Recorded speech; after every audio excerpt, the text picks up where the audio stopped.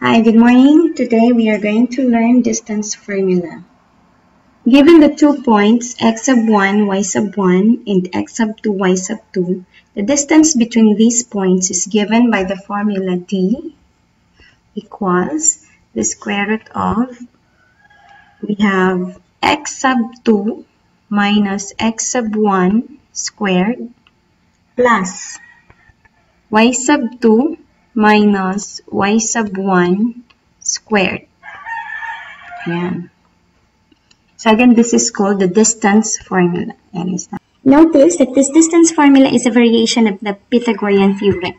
Okay, review natin. Yung Pythagorean theorem is, if you have remembered, we have c squared equals a squared plus b squared. Diba? So we have this as this one. Kasi d squared yan kung wala itong square root. Okay? And a squared, we have this. And b squared is this one.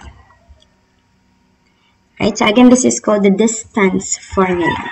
So we use the distance formula in finding the distance between 2 points in the Cartesian plane or in the xy plane.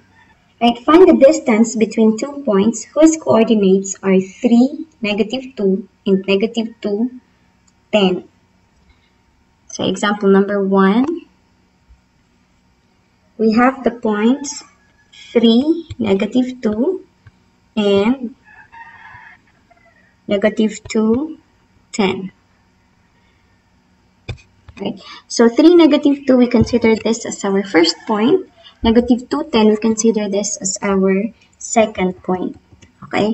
So, yung 3, we will consider this as x sub 1, and this will be x sub 2. In -2, we consider this as our y sub 1, and y sub 1, and 10 would be our y sub 2. Alright, because this is our first point, or P. So this is our P sub 1, and this is our P sub 2. Okay, first point, and we have the second point. Alright, so we have this distance formula. Sulat natin yung distance formula. So again, you have to memorize the distance formula. The distance formula is d equals the square root of, palagi mauna yung x sub 2. Okay, so x sub 2, yan ang minusan natin ng x sub 1. Tapos, do not forget to square it. Then it's always plus. Then yung y sub 2 minus y sub 1, and then you square it. So we have the square root of direct substitution. We have our x sub 2. X sub 2 is -2. So we have -2 minus x sub 1 is 3. Okay, minus 3 squared plus y sub 2 is 10. Alright. 10 minus our y sub 1 is -2. So minus -2 squared. So don't forget that square root. Okay? So simplifying, we have -2 minus 3. That is -2 minus 3. That would be -5 squared. Importante dito yung addition and subtraction of integers, ha? Yung mga signs, be careful with the signs. If we have two negatives, negative, then we add and copy the common sign, just like -2, just like this. Negative yan. So, -2 minus 3, that's -5. I-add, tapos copy the common sign. Right?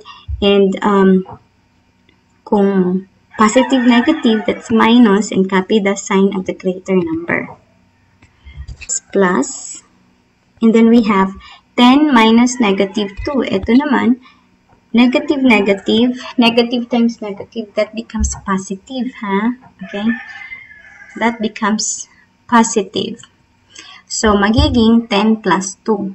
So, this becomes 10, negative plus 2. So, that becomes 12. Okay, 12 squared.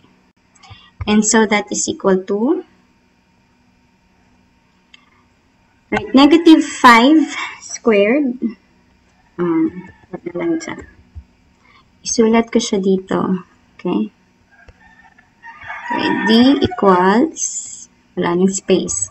Negative 5 squared, negative 5 times negative 5, so that's 25 plus 12 squared is 144.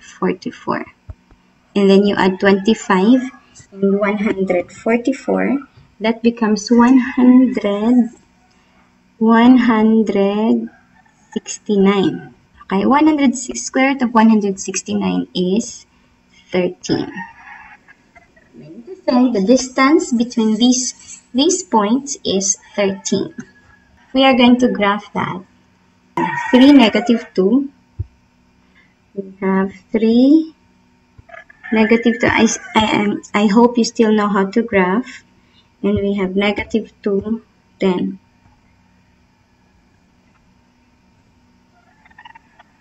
Negative 2, 10. Kung i-connect natin yan, okay. So this is now the graph. Okay. So we now have this point.